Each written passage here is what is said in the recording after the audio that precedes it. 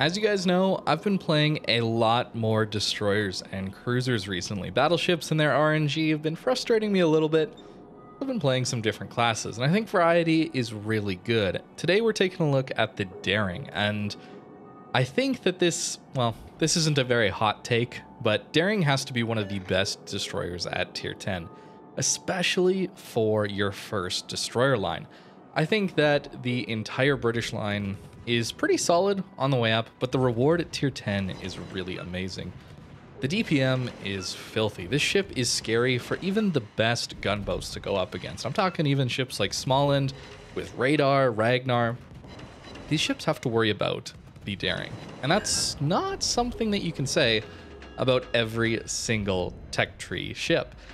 Obviously, the Shimakaze melted in front of us. We had the help of a Stalingrad radar there, but we're going to come up against a Vampire 2, a bit of a premium counterpart to the Daring, and I really want to take fights in this ship. I think that's why I really enjoy it so much. It's a very aggressive destroyer trying to take engagements because we have a heal. It's one of the reasons I think this ship is so good for beginners, and this entire line in general.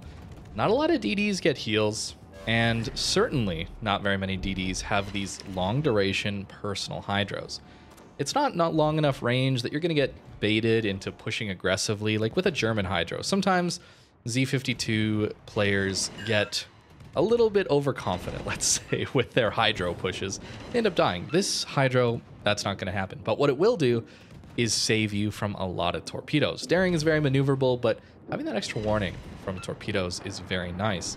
And taking an engagement with a ship like the Vampire 2, a dangerous gunboat, is something we want to do since we have a heal. The Vampire 2 doesn't.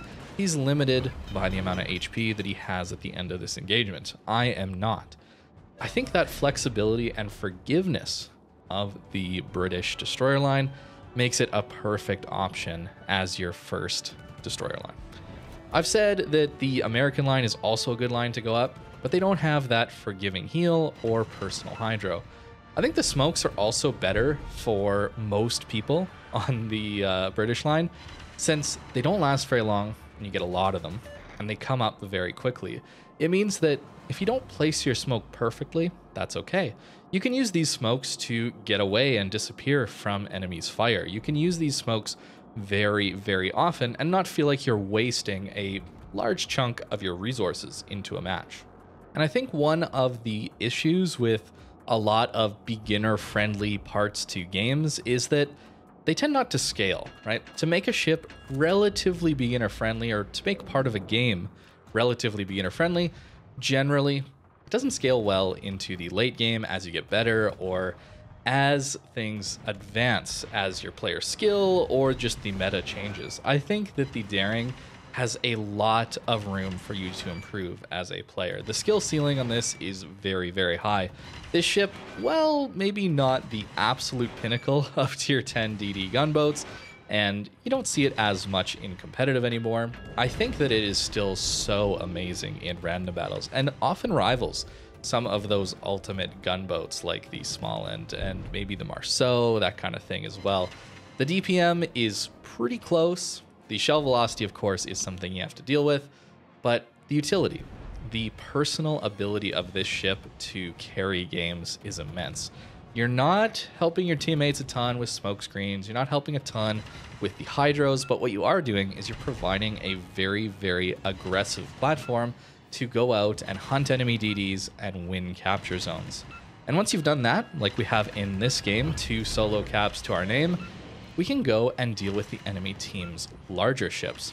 Daring has some of the best fire starting potential out of all of the destroyers. The ship absolutely farms witherers, and battleships, well, battleships suffer, let's just say that. Daring is one of the few destroyers that I really, really never want to see on my flank. Most of the time, it's because this ship will smoke up like I am here, and if I'm permanently being lit by airplanes or other teammates of the Daring, well, this is what happens. It's just never-ending HE spam that causes a ton of fires. And the reason why I say this ship over some others, I would rather fight a Marceau, I'd rather fight a Kleber, because they don't have the smokescreen. Those ships are much harder to play. A lot of them don't have as good a healing. They don't have the ease of use that a daring has. So I find that unless the player is extremely good in a ship like the Smollend, Ragnar, Marceau, Kleber, I tend to be able to deal with them. Darings, however, even if I think it's just an average player in a daring, I still really am nervous because this ship is so good. It's just a very consistent experience. Not quite the ceiling as those other ships, but it's the consistency here. So if you're looking to get into DDs, I've probably talked on enough about how this is good for beginners to learn from. Now on to this game specifically. This one is a bit of a monster carry job, and you might not be thinking that this game needs carrying because we're well up on caps, we're pretty even on ships. That's about to change. I don't know about you guys, but I've certainly been noticing a lot of overcommitting and over-pushing lately. Our team had a huge cap advantage and decided to push into the enemy's spawn and decided to overcommit, and now we're going to start to lose a lot of our ships. And this is where I have some of the most fun in World of Warships.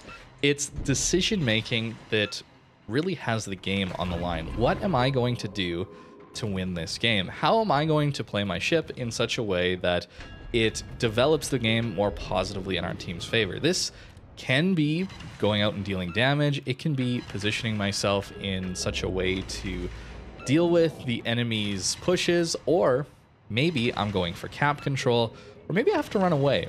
Maybe I'm trying to spot from my teammates. All of these things come at the cost of not being able to do some of the other ones. If I'm dealing damage, I'm probably not spotting as well as I could have. I'm in a smoke screen or behind islands. If I'm chasing an enemy destroyer on one flank, I can't go contest the other cap on the other side. It's opportunity cost. I'm sure you guys are well aware of that. And these late, close games are my absolute favorite in World of Warships.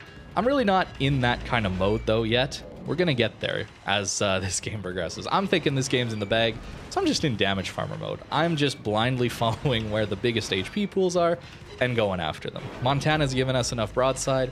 Of course, we're gonna use the armor piercing. I haven't talked about that as much, but much like the Minotaur, the improved pen angles and the short fuses on the Daring AP is absolutely amazing, and it crushes even destroyers, but not thin destroyers. I find that against things like Shimakaze, which are very narrow DDs, it's better to shoot the HE. But if I'm fighting another Daring that's broadside, a Gearing, especially old Gearing, I haven't really fought new Gearing, but bigger ships, Ragnar especially, Ragnar melts to this AP. It's really good. So it's a little tricky to know when to use it, especially since most DDs are going to angle a lot as soon as they see you shooting AP, that I tend to shoot HE more. But just know the AP on this ship is extremely good, and it can be extremely powerful against a lot of cruisers as well, since your HE is only going to pen superstructures on some of these larger ships. And since cruisers tend to have these smaller superstructures, like when on a battleship, I'm able to easily farm out an entire battleship's HP pool through their superstructure. I can't do that as much with cruisers. So doing that AP damage to a Yoshino like this is really solid. You'll notice we've lost a few ships now. I've been trying to chase down this Yu Yang, and he's done an excellent job of getting away. Daring is not the fastest ship in the world, but if one's chasing you, one wrong move can mean he catches up and easily takes you out, because there's a lot of firepower at the nose of a Daring. So this Yu Yang played very well to get away from me, played towards his teammates, and is even getting a little bit of chip damage in. This game, though, is getting much closer. Our Hindenburg is in a very tough position, and unfortunately for us, our two destroyer friends are just kind of following us around the map. They've been doing that for a little while now. I don't really blame the Shimakaze too much, but the Holland has a lot of HP still and is very good against carriers, so he can kind of roam by himself and do reasonably okay. Also, make note that the Stalingrad is going to get into the ACAP soon, but we're going to try and take out this Yoshino. I probably didn't have to open up here. Bit of a risk that I took, but slow down and turn out is a pretty easy dodge, and there is the Yoshino taken out. And now all we have to do is live as a team. That's it. If we live, we win this game. And, well, with 153k, Confederate, a couple caps to our name, I think I did an excellent job. And then the Holland takes Torpedo. And the Stalingrad is going to get into A. Potentially, the Stalingrad has his radar up again, which is pretty dangerous for us. Yu Yang comes back and kills the Holland, but still, we're up on our cap points.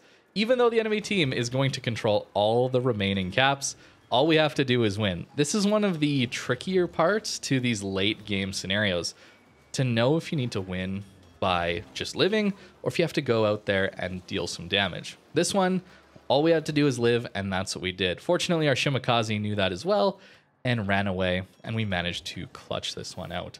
161k damage is pretty good, although it's not the insane damage record kind of game. But what we did do is we dealt a lot of critical damage to the enemy team. That means like destroyers, that kind of thing. Very valuable damage for base XP. And yeah, our base XP is pretty high. 2,500, especially once the second best on our team is nearly 1,000 below us.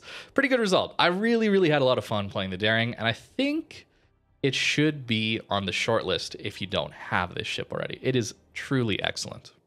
As for the build that I've been running on the Daring, it's a bit of a conservative build, I would say. I'm going for both Superintendent and Survivability Expert. There's some builds out there where people go after a little bit more DPM and actually sacrifice either Superintendent or Survivability Expert, not taking that extra healing, since there's more than enough Hydros and Smokes without Superintendent. I'm taking it though to get all the healing I can. That's what I really value in this ship, is its ability to come back after receiving some damage and playing a little bit aggressive. Of course, we're going full concealment.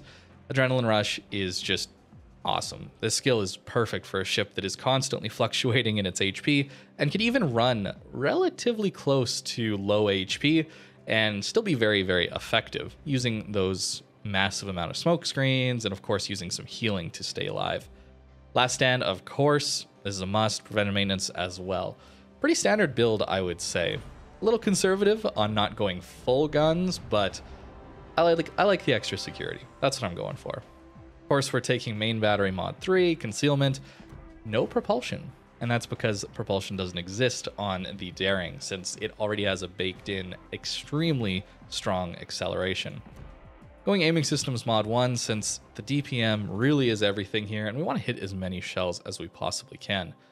I think this is a pretty standard Daring build, and it works extremely well for me. This ship is a ton of fun to play aggressively, especially in the early game. You can get away with some very aggressive plays that can set your team up for wins, and still be effective into the late game using that extra healing. So let me know what you think of the Daring specifically, and maybe the whole British line. Do you think it's also one of the better ones for beginners? Drop it in the comments down below. I'm sure some people would love to know. Thank you for watching, and I hope you have a great rest of your day.